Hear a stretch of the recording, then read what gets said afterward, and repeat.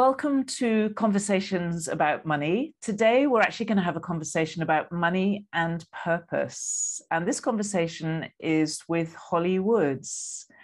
Holly, welcome.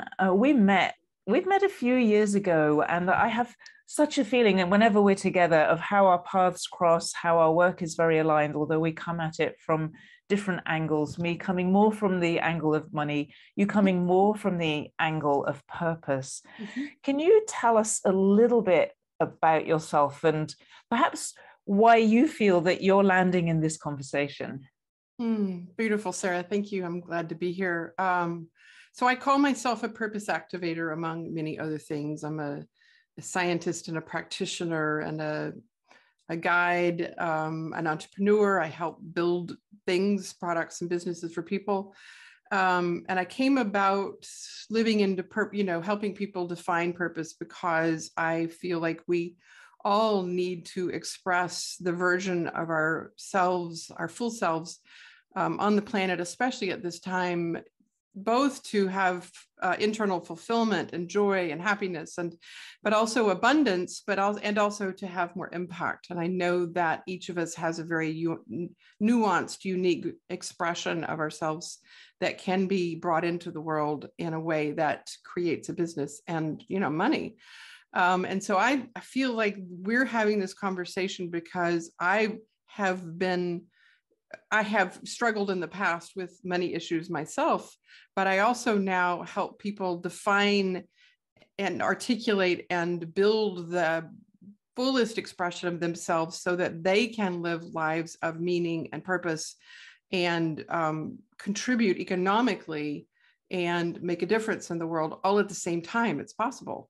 And it's way more satisfying, isn't it, when the money piece is working and the purpose piece is working. And we right. Probably both meet many people who are struggling with the purpose and struggling with the money and want right. both of those. Right.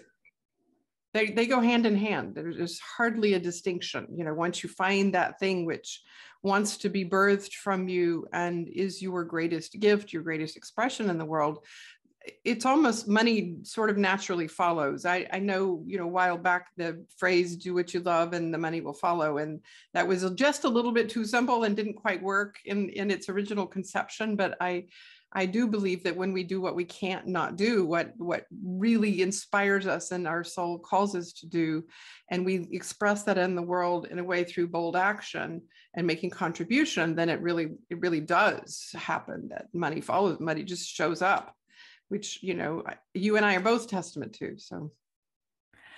So I want to take this conversation in a direction to explore stuff that maybe we haven't talked about a lot, because we're about to jump into a conversation which is fascinating and people will be endlessly hooked into about, the refinements and the nuances of purpose and money.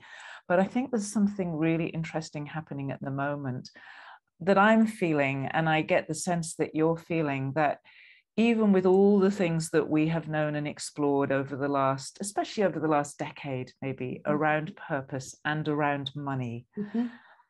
it feels like there's a lot changing at the moment. I feel like I'm having to change in the way that I approach this whole topic. And I feel like you're also mm-hmm. having that experience of needing to change. It's almost like we're needing to change the narrative. We're needing to change the scope of what we talk about in these areas, and that all the things we used to talk about are very fascinating, but they're not quite where it's at anymore.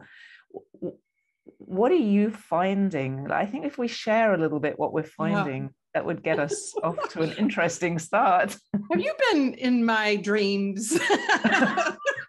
Like, Sarah, how did you end up there? Yes, in fact, I am really in the thick of it right now, trying like, what is it that's trying to come out of me? Because the current version of me, which, works, I'm still do one-on-one work and, really effective at helping people define, et cetera, build businesses, products, go out in the world. But, oh my gosh, there's something else. And I'm starting to get some clarity about it, but it's still slightly undefined. And I know that it is the version of me that's emerging next. So I believe purpose is that which lives in us. And there's always another version that emerges as we evolve and develop. So naturally, of course, as the world has shifted and our understanding of what is happening globally has shifted, that there's going to be another version of me and my work that also shifts. And that's true for all of us. So I have some inklings about it, but I'm not terribly clear. I don't know if you want me to share like, back of the paper napkin kinds of things. Well, I think that's really cool in itself, because one of the things that people often torture themselves with around purpose is that it's supposed to be crystal clear all the time. And that's absolutely not Right. my experience. I mean, I would say over the last few months, both with regard to purpose and money, I have this really strong sense of having to grow up a whole lot more than I thought that I'd already grown up. And I don't have this sense for me alone. I have this sense for all of us, and especially people who are in this kind of dialogue. I feel that before, the focus of the work really was about me and my purpose and my expression in the world, and you and yours, and kind of really cutting our teeth on that to the extent that we could feel really strong and grounded and know what we're doing. And even if you're somebody who feels like, I'm not fully strong and grounded in that, I think still that was the attempt. It was to kind of live my purpose in the world. And I feel so strongly now this sense that we have to look much more clearly at how do we do that. It's even because it's very on the edge, it's not always easy to find the right words for it, because most of the words I use, they sound old and they're trying to describe something new. And I often have that experience these days. But I think we have a global awareness at a level that we've never really had before of certain challenges that are so huge that they mostly feel overwhelming. If you look at climate, or if you look at conflict, and we see the conflict for potential to fly up in the world, spring up. If you look at the pandemic experience, whatever your interpretation of that, it's been a very bruising experience for people. But what's interesting about all of those things is they have a global focus at a level I don't think that we've ever had before. And so what I'm experiencing is this sense of a need to express my purpose and bring money into it in a way that, wow, this is it's hard. Okay. I'm listening. I come up with words, I'll throw them in. But it sounds, what I want to say sounds so trite, but it's not. It's kind of like that directly addresses real problems. In a meaningful way, so that it's not just me satisfying my own need for purpose and joy and fulfillment. And it's not just me going out and being an activist and saying, I've got to solve the problems of the world. It's me bringing those two together in such a grounded way that my work naturally not only becomes part of that contribution, but I experience that as well. Because I could say anyone who is doing anything that's good, we're automatically, of course, we're contributing.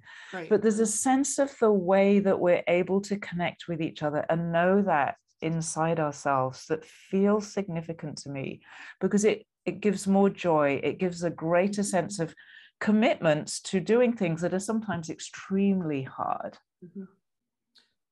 So I'm in total agreement, like 100%, 142%, as I often say. Could we do 142 and a half? Yeah, because, the answer to the questions of the universe. Oh, of course. Yeah, I know, but that's already old. We've got to go a little beyond. So in the last 5 years, especially, I have mostly been working with entrepreneurs and visionaries who do see their purpose as a global or multidimensional contribution. I work with all kinds of people, and I guess my sweet spot really has been working with people who have that transpersonal perspective, so that, their longing really is a representation of what they know they are here to contribute at this time. And that's a good chunk of the folks that I love working with, because that's my own impetus, is to help humanity. Well, I have a purpose and it's lived in me my whole lifetime. And evolved version is to, help take us all to the next level. And even more, just what's trying to come out of me relative to what you just said is that in order to do what you described, we must learn the capacities to fly the ship.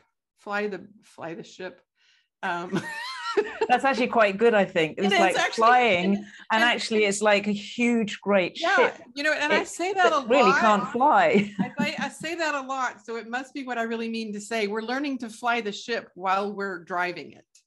And because we don't, nothing is at all what we expected, not that it ever was, that really never existed. We just pretended, but that we are literally now fully aware, cognizant. Now, no, I don't have a clue where I'm going. And this is scary as crap. And I'm just going to have to figure out how to take one step forward, knowing that that step has nothing underneath it. And so some of what I believe the capacities I'm bringing on in a purposeful way is how to build those capacities, to be ready and willing and able to make quick, instantaneous, have sourced awarenesses, make decisions on the spot, because the breadcrumbs are going to be minuscule.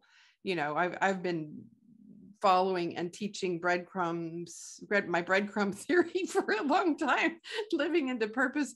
But I think it's, we're talking stardust now. And so how do you follow the stardust? That's just going to be right in front of us so that we can live into this grander version of ourselves. I don't know if I'm making this too big. Totally. That's really interesting, because I often also talk about breadcrumbs. Somebody asked me the other day actually to explain what I meant by breadcrumbs. So that's funny. Nice to share that one. Hansel and Gretel. Yeah. So yes, this thing about us really recognizing now that we don't know, and being able to say that. If you think of how we have been taught entrepreneurship over the last 30 years, we always had to know.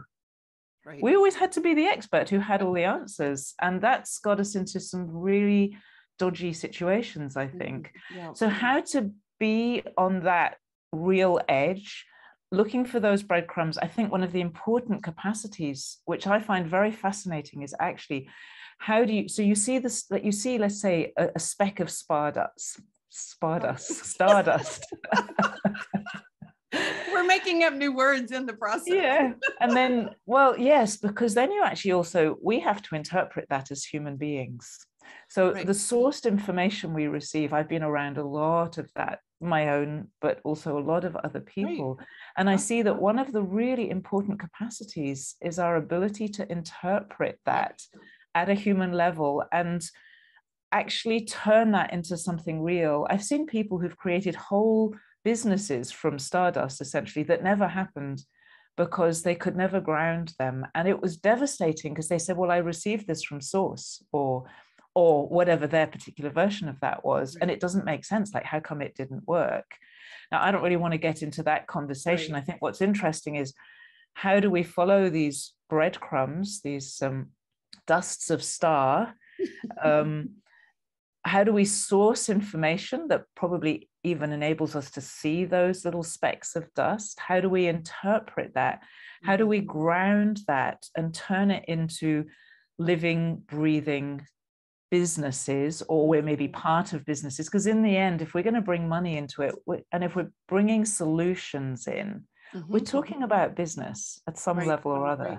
We are. So those capacities, I think we've had the kind of dating part of that. It's like, wow, this is so cool. You're the best thing since sliced bread. It's so amazing to be able to source information and see breadcrumbs and simultaneities and synchronicities, and all of that stuff is really beautiful. We've had the romance, but now it's like the babies are happening, and there's a lot of stuff to be done I think there's a lot of us needing to do a lot of things that is very practical, and yet we need to have the connection with the stardust and the source and all of that all the time in a world that doesn't necessarily recognize that language very easily. Yeah, and I think that's right. And for me, it's about I don't know, in the last several months, I'm now fully committed to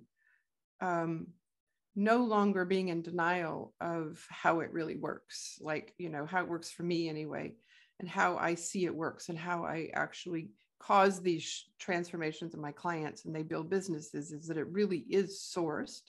And what is available to me in my rational mind and embodied form is just one form of a data collection system. And it's much bigger than that. You know, even Otto Scharmer of the Presencing Institute is now doing global moves with 20,000 people who are a part of hearing the language of, you know, we get stuff from out there beyond us. And Yes. so acknowledging, I just did a workshop yesterday for a small business development center group in Central Colorado. And I was having this conversation with a room full of entrepreneurs, and they were like, wow, I can't believe you're talking about this stuff in a business meeting. I think we just need to stop pretending that we don't know how to do this and that it isn't our best way to gather. It's, you know, gather the information, make efficient decisions, and then move, take very practical, bold steps. It absolutely must include action and practical and tactical and strategic. You know, that's how you build products, is how you build business, is how you build partnerships. But to do it, you know, from this frame of what's inside here and our linear rational mind no longer is, it never did work, and we just pretended that it did. And we built a lot of stuff that was, you know, earlier form of humanity. And now we're not there. We need the other thing, that is envisioning solutions, not even envisioning solutions, allowing solutions to emerge that we can't conceive. We Yes. literally can't envision them because we can't, they're not within our frame of possibility. And so I have to like allow my frame to like, okay, I have no idea what's supposed to happen here, but I'm going to be open enough to let the ideas come in. And then like, I get to choose, you know, I get to move, I get to choose, I get to take action and learn and fail and learn and fail. And I think there's a really important skill that I've noticed over the last few years has grown a lot, which is so there's an idea that comes in, which probably I can't fully recognize, because you described that so beautifully, that it hasn't been seen before. And so I'm kind of sensing a direction, sensing something that needs to be done. Mm-hmm. And then for me, what I find I do a lot and has been so valuable, it's like I use all the senses that I can access, which is an increasing amount, and it's definitely way more than physical senses, of course, to constantly, it's almost like I'm constantly shaping this thing that's growing. Uh-huh. And at the same time allowing it to shape itself. It's a really weird, like interesting dynamic that. So the business Love To that we've just launched is very much one of those businesses where you can feel like it has so much of its own presence. It's almost like it's guiding us. But if we just say, oh, it's guiding us, and we run along following, it's not going to work. I know that. And so how do I guide it and let it guide me at the same time? How do I guide it? I see it as, how do I guide the human bits? How do I make it work here? I don't know where it's coming from, that, you know, this feeling of something that is literally saying, go this way, look that way, make me this shape, make me do this, because this is something I could do and no one's ever done that before. So there's such a strong sense of the presence of that, and at the same time such a strong sense of needing to be deeply engaged with the shaping of the way we can let that shape show up in the world and be recognized by people who may not speak this language we're speaking now, probably do really, because I think we all do, but you know, we don't all have language for it. We're all subtle beings as well. Right. And entrepreneurs especially have that capacity so easily and so often, very intuitive. But it may not be as recognized, and it may not be the common language. So how do we make things that people can recognize and adopt and say, yes, that's a solution that I want to be connected with, at the same time as working in this kind of very ephemeral creative process? It's very fascinating. You know, it is. And what occurs to me as you spoke was, you know, so this is some of the later sensing, the subtle skills that come in when you've been practicing energy work for a long time, is you have an ability, you know, when you're quiet enough, when you've created enough space inside, and thank God for your work that eliminated the last of my PTSD, as you know. So I got really quiet, but the ability to listen deeply, and, you know, which is essential for whatever sensory apparatus we're building newly, you know, beyond our five senses, and listening deeply to that which wants to emerge and be built, and that which we have to take more steps toward. And there it is, that's the other part. And then, you know, go this direction, this and the synchronicities that come in. So it's looking for all, I feel like it's looking for all of these things, not oh, I'm going to get guidance every step of the way, and it's going to be like ABC, take, you know, 5-step process. It's not simple. It's really trusting. So faith is an important, significant element of this, is having faith that things are going to happen in right timing. And not only will you gain instructions, you're going to notice if you're really present, and then you're going to hear the next thing, and then a synchronicity will happen and you'll meet the person. So all of these things, these are all new capacities that most of us don't have, you know, being so present that you notice everything in front of you, listening, being willing to listen and take that guidance as instruction, you know, if it seems to make sense, and then noticing the indicators of synchronicity, as, you know, magic, as they show up in your lives. I think really literally only the last 5 years have I even begun to pull in those capacities and use them in a way that like lends itself to forming tangible reality, as opposed to I'm just out here in La La Land and having a great time because I'm spiritually adept, and isn't this fun, and wow, and ease and flow and grace. Yeah, I mean, live with flow and grace and wear my goddess clothing. And, you know, but I'm interested in each of us, like bringing in our greatest gifts and offering it to the world to make a difference as best we can while living fulfilled lives and, you know, making money. And so to do all of that and turn it into tangible form, material reality, it seems to me that we have the capacities, and it's a matter of using them all simultaneously. So in a way, I think what we've been developing the last few years is the capacity to grow our capacity.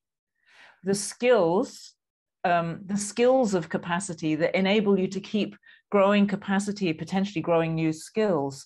But especially it's that ability to take on surprises, new information, to do things you don't know how to do. Of course, you could say that's always been part of business. People have always had to do things they don't know how to do, but my sense is that it's really at a different level now. Because one of the biggest challenge I've had, and I would be willing to bet that many people have this challenge, is that there is so much information around that says, oh no, you shouldn't do it like that. Mm-hmm. And when you're talking about business, you're talking about responsibilities to many people, not only to yourself, and not only to maybe just one client. Like my responsibility to a single client feels, it's a very simple relationship. Right. But when it starts to be a business, it's affecting many people simultaneously. Right. That's very different. And people will often tell me how it's supposed to be done. I was in a conversation just a couple of days ago, and somebody was saying, oh, and so now it's time to do this and this and this. And it's like everything in me stood up and said, hold on a moment. that's not how we do things here. We need to actually really tune in and see, what is it actually time for? Because we think that just because we've launched this, it's now time to do that. But I'm not sure that it is. Have we even really looked at it? Have we actually reflected and sensed into, what do we need to make this next step work? And one of the beautiful things, what I see is, when we do it the old way, there is so much time wasting and so much like people wasting, feeling like, oh, I need these people to do these things, but you don't really. Right. Yeah. And so can we listen and see with much greater clarity, so that I think that what we do will become it'll be much less bloated. Mm-hmm. And effortful. Much more refined in a way, and simplified, and people really will be doing their right thing. I mean, our business that's the purpose of it, and I really don't know how to do that yet. How do you create a business that's made out of people doing what they love to do? It's an incredibly beautiful challenge, but if you start to think about it, you think, well, okay, yeah, but we've got to have all these people who do the things that have to be done. And, in theory, you can say, well, we just find people who love to do bookkeeping. But I don't think it's as simple as that.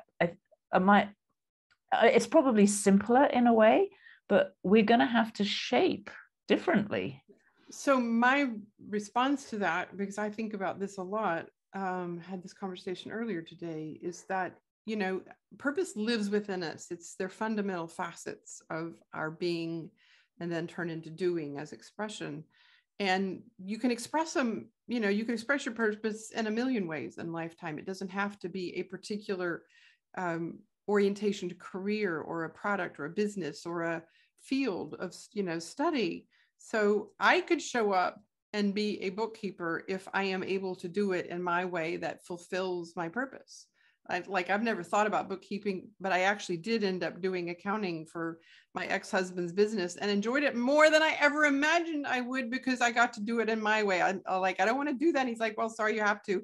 And I did it, and I actually loved it. It's like I just learned how to be me in that task. So I don't think purpose is, I have to change careers and I got to go find a new job. And it's not that. It's, how do we show up as ourselves, living the fullest expression of us in the moment? And that can be in any task, and especially if it's recognized among your peers and in the company, the business, and you are valued for the way you show up, and people get you and honor that you are that. I think that does not exist on the planet yet that I'm aware of, at least outside of some communities do that.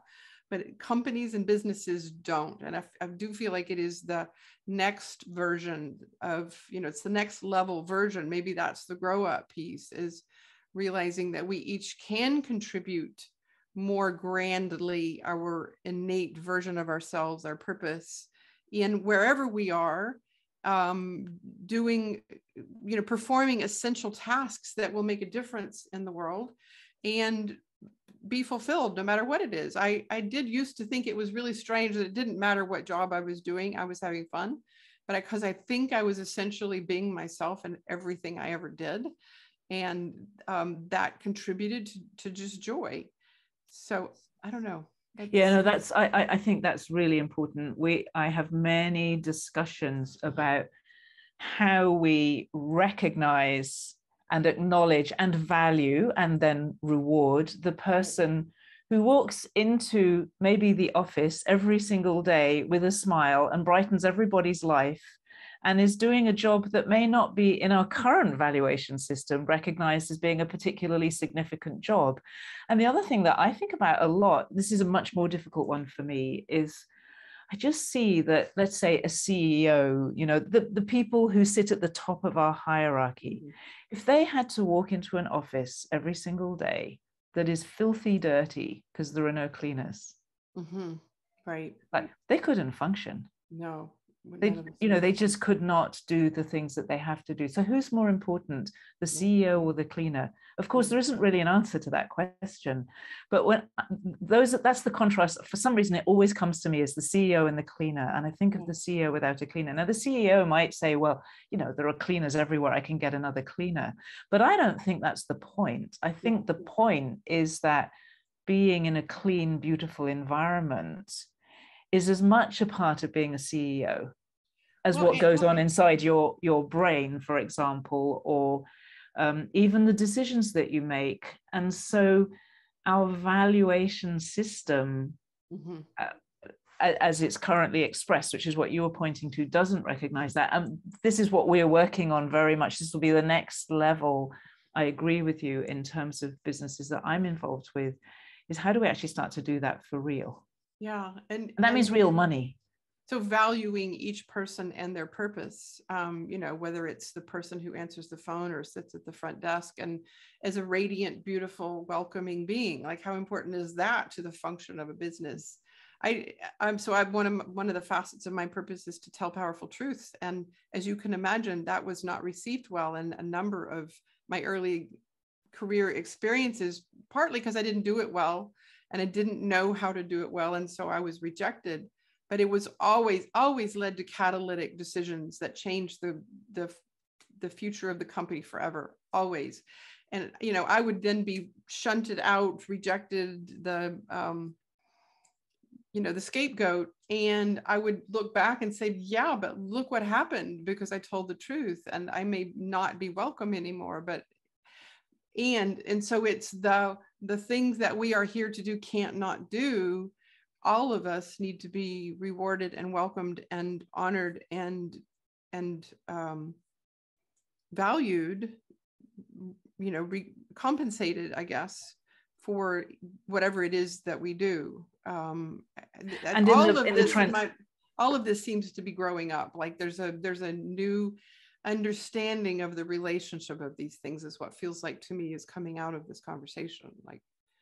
And in the transition to a world where that happens, which still feels quite far away, if you look at the level of scapegoating at the moment. I was just sent an article this morning about somebody who has whistle blown on the carbon credit system in Australia. Wow. And you can already see how the justifications and the defenses are piling in. It's really, really hard to be somebody who tells the truth in today's environment. But in the transition to a world where that's appreciated, because I've made that transition. I hate being criticized, but I know that when I'm criticized, it's really valuable. Mm-hmm. And I don't think any of us likes it, but I recognize when those things happen and everything in me is going, oh, no, please don't do this to me. It's like, Sarah, listen. So I know if I can learn it and you can learn it, we can learn that culturally as well in time.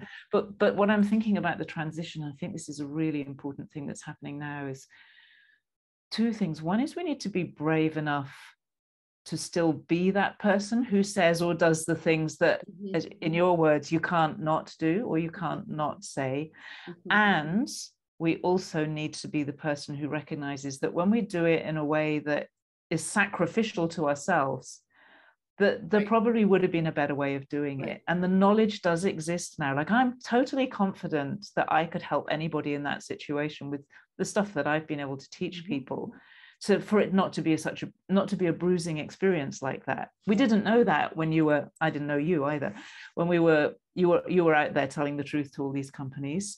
But that's interesting because we have better inner technology. We have better knowledge now to manage ourselves in these transitioning times, which can be really bruising. But I think that bruising, I mean, I talk a lot about karma. I think if you deal with the issues that you have, I know that it's not going to be bruising in that way. And so what an opportunity we have now to be braver.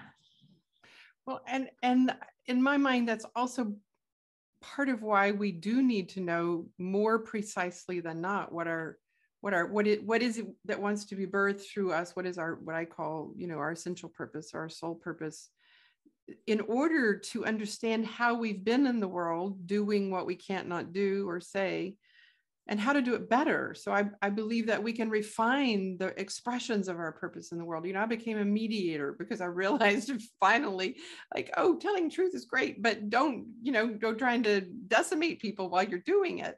So I, over time gained vast skills that helped me do what I do better, which we all can do, which is another form of growing up in order to be more available and engaged and enlivened by this innate version of ourselves in order to contribute more fully.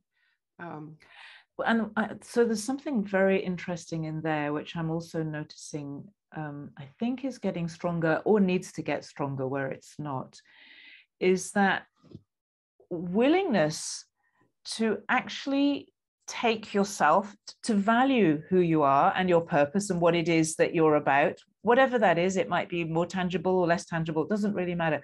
To value that so much that you're willing to go and learn mediation when you realize that you keep burning your bridges and everybody scapegoats you. It's like, have the courage to say, who I am and what I'm expressing in the world is so important to me.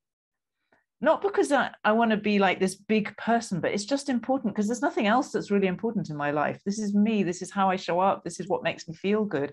So important to me that I'm willing to recognize that I actually really messed that up. And rather than doing it again and again and again, I'm going to do the very uncomfortable thing and go and learn something that will mitigate the mess that I've created in the magnificence of my purpose. Over and over since childhood. Well, and for me, Sarah, that wasn't uncomfortable. I just naturally, like, I notice I'm not doing something very well, like, oh, I want to learn to do that better. And so similarly, a facet of my purpose is to shine love on the shadow. And I've been called a shadow hunter, another undeveloped capacity. And so I, like, how many trainings have I taken to learn to find the things that are unconscious in us and to resolve them so that we can be more adept and have meaningful lives. So I do think, like you just said, I think it's so important that we understand what lives in us so we can become more, live into our potential. Like, you may be born with this purpose, but it's in its infancy stages until you learn how to develop the capacities and skills that will actually help you express it in the world. And so you're going to go on developing capacity, I imagine, for the rest of our life. Right. And I think what we are also describing is that, the traditional forms of learning are great and wonderful and required.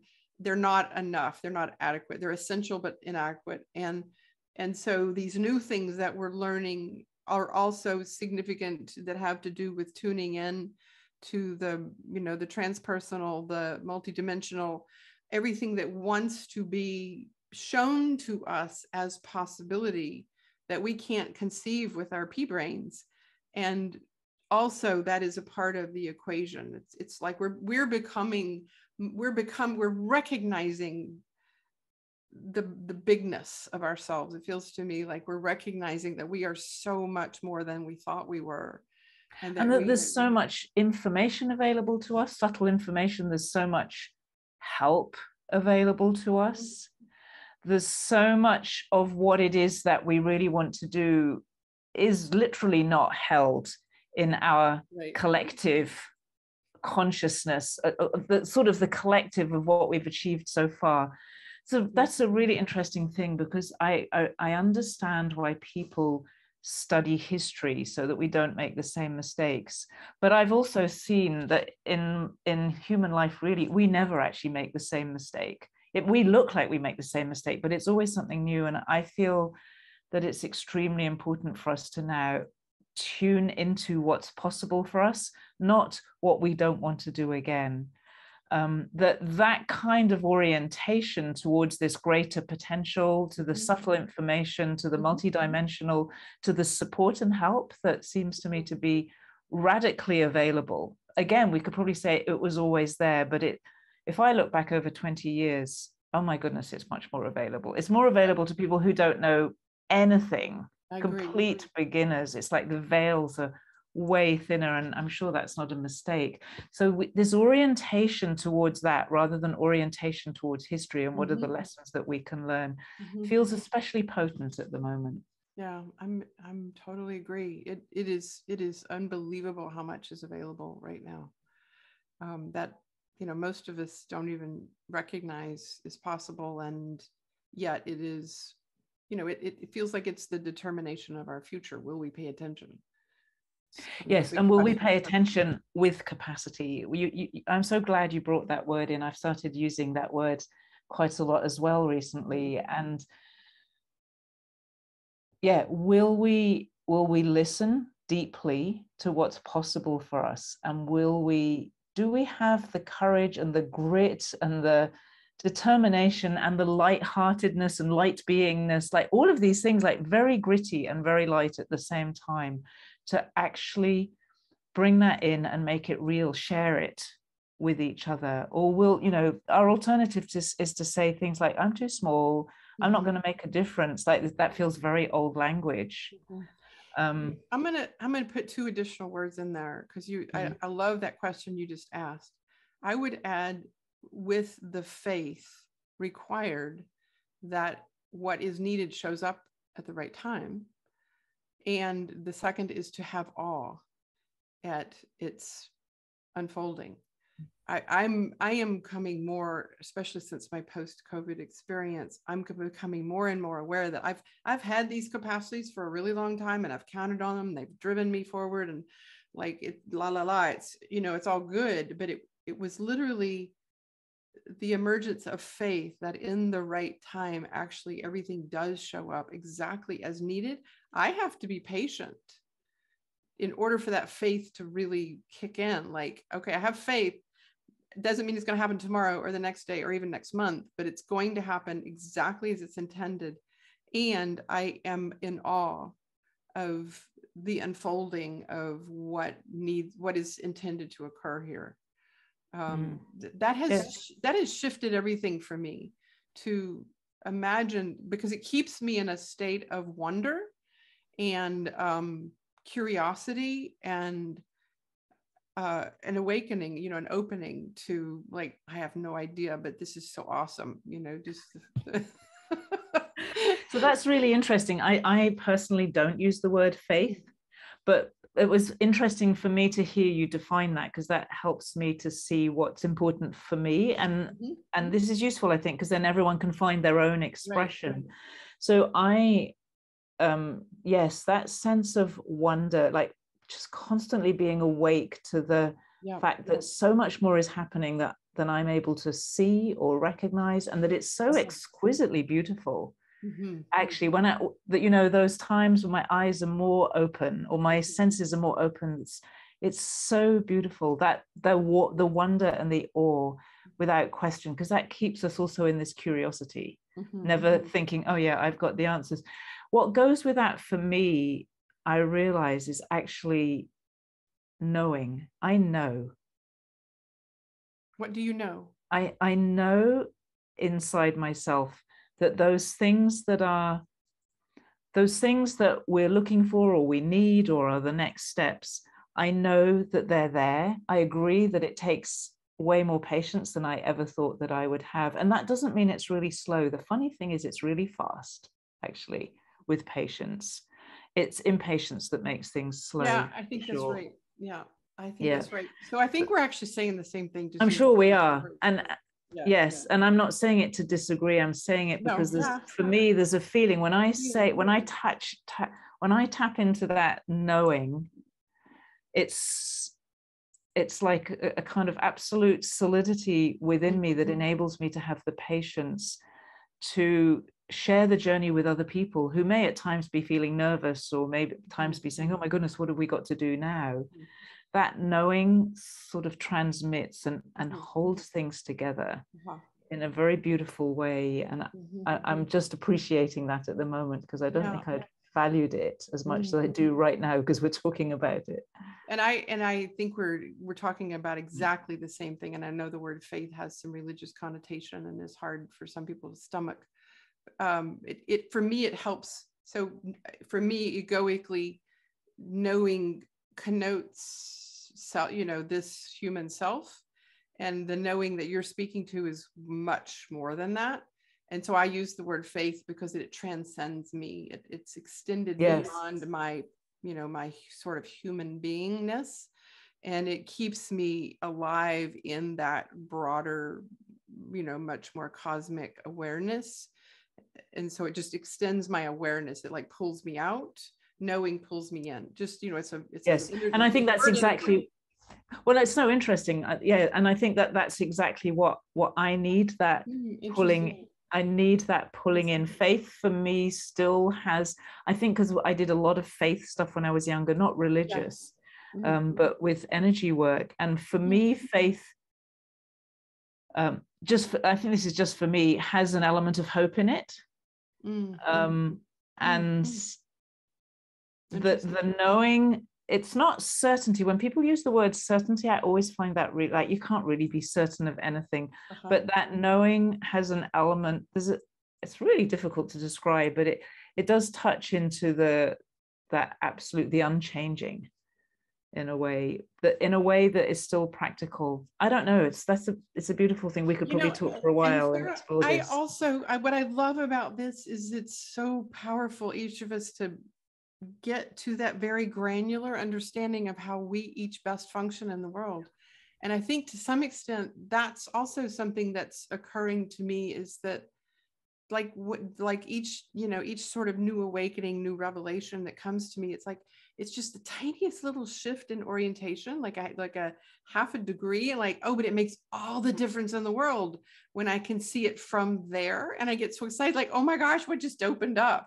And so having that distinct awareness of ourselves and how we function in the world, like what is in this beingness that's, transpersonal, called Holly, and how do I function and how can I best serve, because I'm fully alive as me.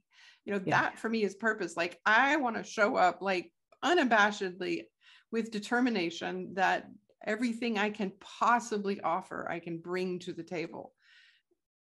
And I think that discernment is actually, it's a really beautiful place for us to land at the end, so that we don't land with an answer. We land with each of us.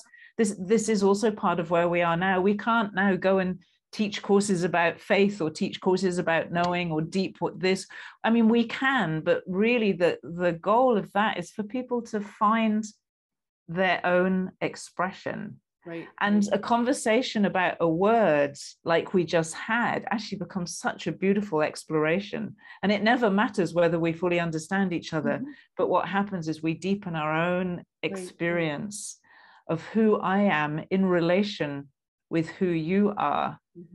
And the next conversation we have will be enriched by the conversation that we've just had. Yeah, beautiful. Well, that's a nice place to end. I'm so happy to be doing this with you.